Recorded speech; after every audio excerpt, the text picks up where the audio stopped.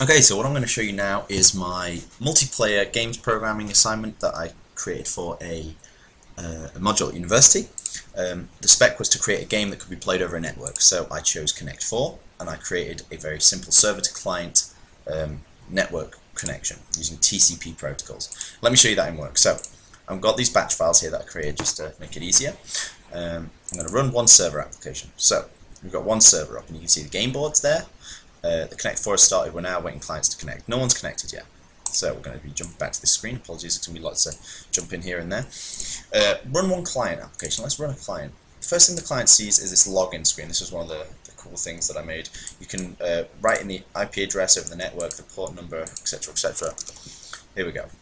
Because TCP uses an IP address and a port number to connect.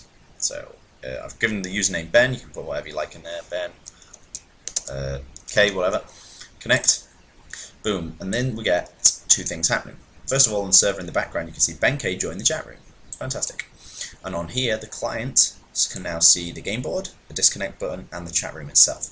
Let's add another client. Let's see that working. So run another client. We're going to call him Tom. He's going to be logging onto the same server. So now we've got Tom on the right, Ben on the left. I'm going to move these down a bit so we can see the server in the background. So Ben's on the left, Tom's on the right. You can see now the game started because it's distinguish that there's two players present, so the game can begin. You can see that in the background on the server. Move this out of the way a little bit more. So what we're going to do, we're going to have Ben send Tom a message. Hi. Bing. Again, three things happened. The client self-refreshed. In the background, you can see on the server from client Ben K, he said hi. And this broadcasts out to all the players on the clients connected to the server. And over here on Tom's version, you can see Ben K says hi. So Tom will reply, "You ready?" Send. It's again on the server, on the clients, both of them. Here we go. Now let's play some game. Let's play some Connect 4 and let's see how that happens. So we're going to make Ben throw down here. So you can see in the background on the server, lots of weird stuff's popping up. Basically, with TCP, I selected TCP because it requires a connection to be made. So it's not like UDP where a message can be broadcast out and whoever picks it up. TCP requires a connection, so that's cool. It's a more certainty of like receiving it. So there's more certainty. So if over the network, if there's like a network spike at that time and the message isn't pinged out, maybe UDP would fail in that circumstance. But TCP requires that there's a receiving. It receives and it gets through. So. And you can see all these weird symbols and stuff. Basically, I used TCP and encoded my own like internal messaging system that the user can't recreate to send messages about the grid. So that'd be the quickest, easiest way. So we can see the game board updates. You can see the little R, the red token there, and obviously both clients get an updated game board. Now we're going to make Tom lose just real quick so we can see. You can see all in the background the server updating. Okay, here we go. Here's what's going to happen now. Ben's going to win. Boom. Last one in.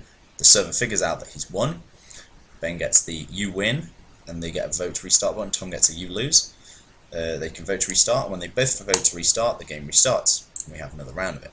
Blah-de-blah-de-blah. Now, this is great. Two clients into a server. What happens if another one connects? Let's try another one. Run another client. Let's see. Timmy connects. Now, Timmy is in spectator mode.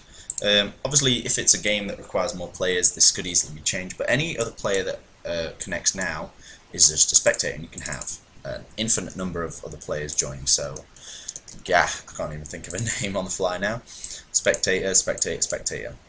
And the server, as you can see, probably just in the background on here, is constantly telling that players are joining. Let's disconnect these players.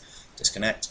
So client Timmy has left the server, client Blah-de-blah has left the server, and both players get a message of that, etc., etc. So that is the majority of it. The encoding messaging system using TCP, player messages over the server being sent using TCP protocols as well.